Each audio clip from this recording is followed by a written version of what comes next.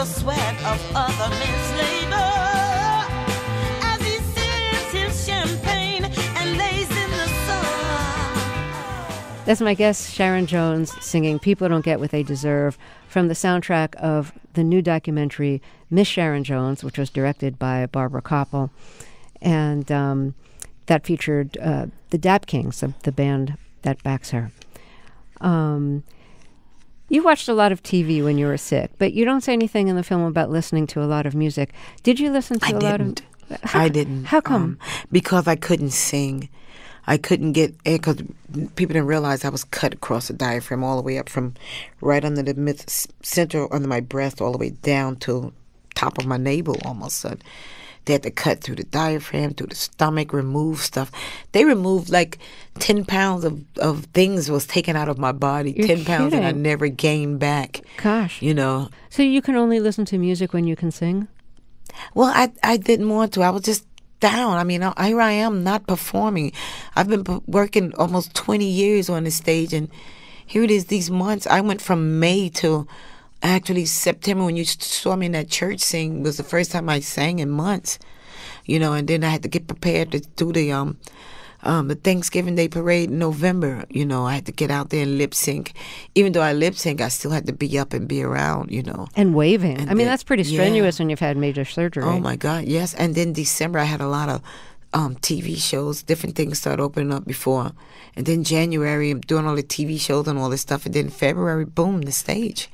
So I was preparing myself. Everything that the singing was there. I wasn't ready to do it.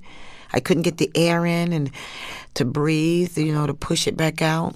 And so on, till we started rehearsing and yeah. There's a scene in the documentary Miss Sharon Jones when you go to a church in Queens, New York, and you sing His Eye is on the Sparrow. And it's a really nice scene. I thought we could listen to you singing that. And this is, as you said, this is the first time that you sang after getting the surgery and starting chemo. So why don't we hear that? Okay. And then we'll talk.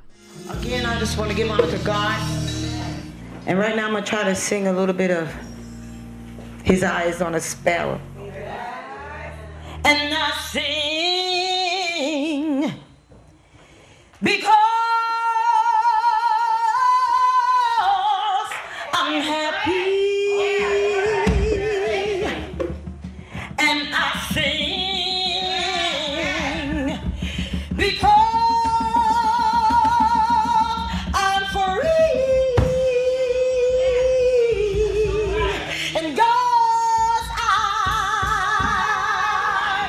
is on a sparrow.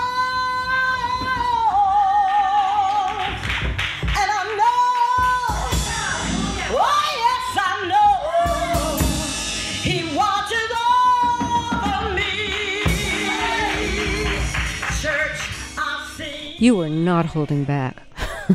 No, I was letting it all out, and I was, you know, and that's a difference. And anointing came over me. I just opened my mouth, and they just come out, you know, and the air just flowed, and that was, like I said, from that thing, I knew that God had watched over me, and He had me ready. I was going to be ready for February. Why did you choose that song to be the first song and to be the song that you sang in this small neighborhood church?